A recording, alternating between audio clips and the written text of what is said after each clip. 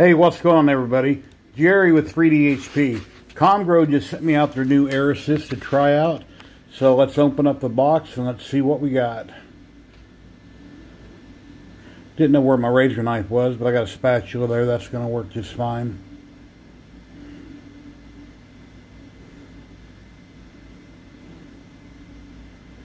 And of course we have paperwork. I love paperwork. Got some color pictures. Explains how to set it up on the 5 watt, the 10 watt, all the parts there that come with it.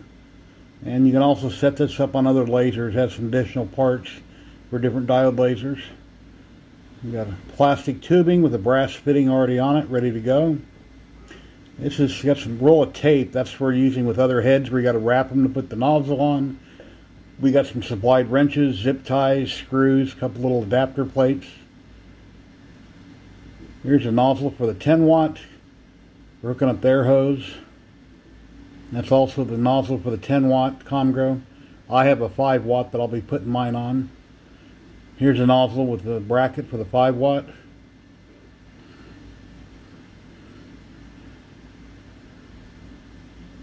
And there's an adapter for the 5 watt. And then this big doohickey is for another type of laser to mount a mounting bracket. Not really sure what diode laser that goes to. And here we've got the air pump. It's 110. It's got a power control on it. It's got an on and off, and you just simply spin it to give it more air power. And that's got some weight to it. It's nice and beefy. And then an air hose attached where you hook up the brass fitting. You just press it in place. Nice little unit.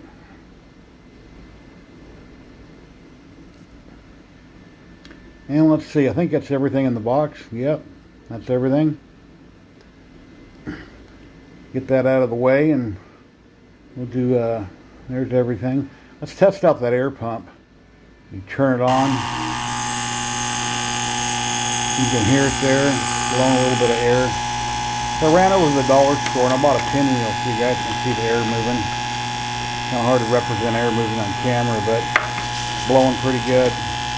Nice small little stream. And here we got a pinwheel. You can see there, blowing it real good. Move it around there, try to get it speed up a little bit. But yeah, pump works really good. And here's a test burn I'm doing real quick on the Comgrow without the air assist. Now we take out the 4 bolts on the sides of the head. There's 2 on each side. Simply unscrew them.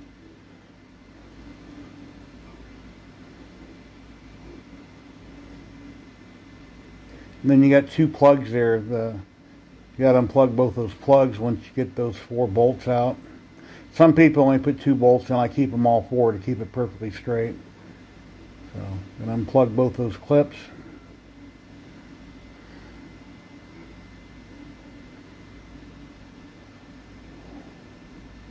Trying to be careful not to break them.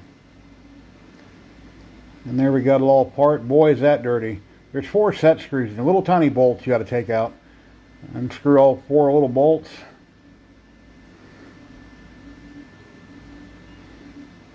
Yeah, I should take this apart and clean it more often. Some people clean it after every job.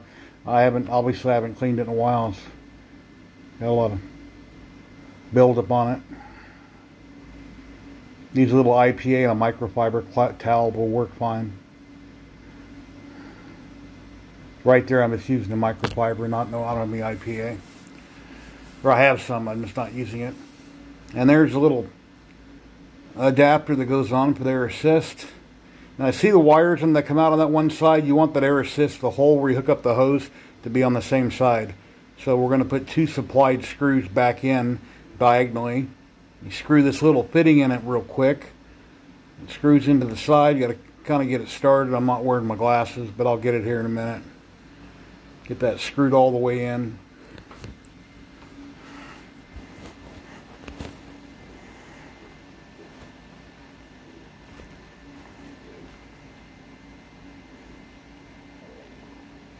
There we go.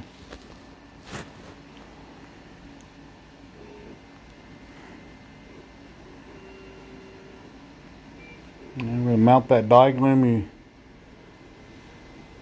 Turn that around, grab the little bolts, and we're going to screw that in each corner.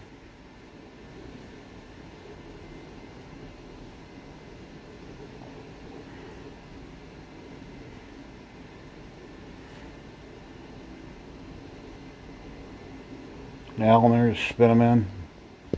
Just get them snug. It's screwing into aluminum, so don't get them tight. Just get them snug and then stop.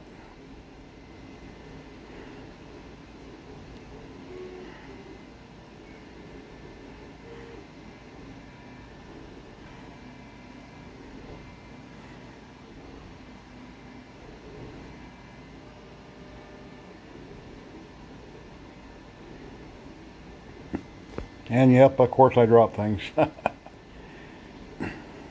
least it landed on the table this time and not on the floor. And snug them up. Now we got to take those two bolts out there on the top.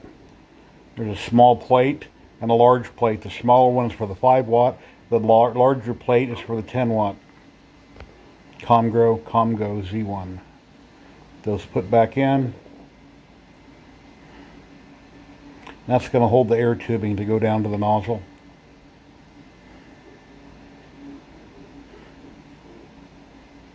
Oops.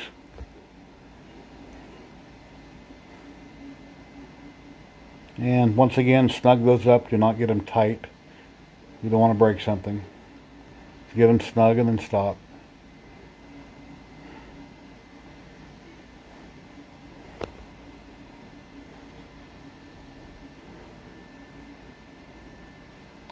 And wham bam, that's ready to go. Now we're ready to put it back on the gantry. Remember, plug your 2 wires back in. Pay attention to which one went where. If you're not sure, take a picture before you start so you know which way they plugged in.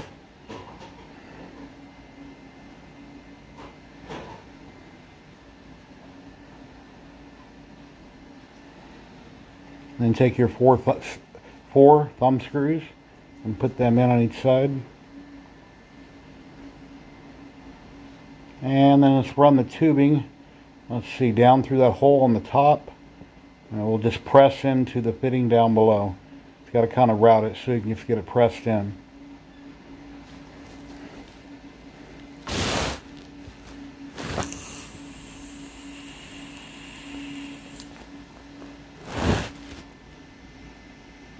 Now it's time for some zip ties. I believe I'm probably put 3 or 4 on it to hold it out of the way. You can just attach it to your other wires. That way they kind of move around together.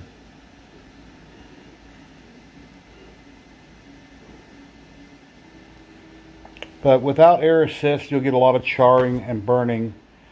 And with air assist, if anything flames up, it'll blow it out. It will reduce any kind of charring. You'll be able to cut deeper because it's blowing the debris out of the way as you cut. So having air assist on a laser, diode laser, is a must, just like all CO2 lasers have them. They're a great feature to have. You don't have to have one, but if you have access to one, they're great. And that's for the 10 watt. It's a fitting that goes on the 10 watt Comgrow, the larger stuff. And that roll of tape there is for if you have a different laser where you have to focus it, you wrap that special tape around it, press the nozzle on, and then has a set screw to bite down into it to put that on. But I won't be using that. And that cover also is for a different type of laser. Not really sure what that's for, but it's not for the Comgrows. And there's the fittings there that go on the 10 watt with a longer bracket. As you can see there in the middle. Alrighty, I don't have a spacer set up, so I'm taking the plastic cover on top of my spacer and I put it down there so I can adjust the height off the bed. So temporarily that'll work. And I'm going to run another burn here real quick and see if you can see a big difference with the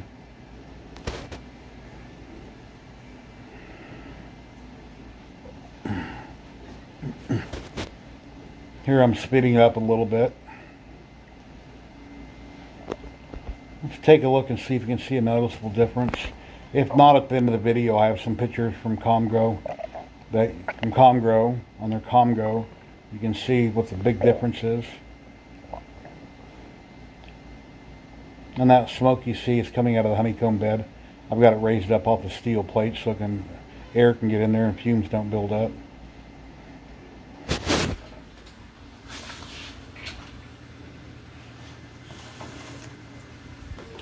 And I done one pass. Speed was 120, 100% power, one pass. Left one I done without air assist, and the right side I did with air assist. It's kind of hard to see the difference there, but you'll get less charring on your work with air assist.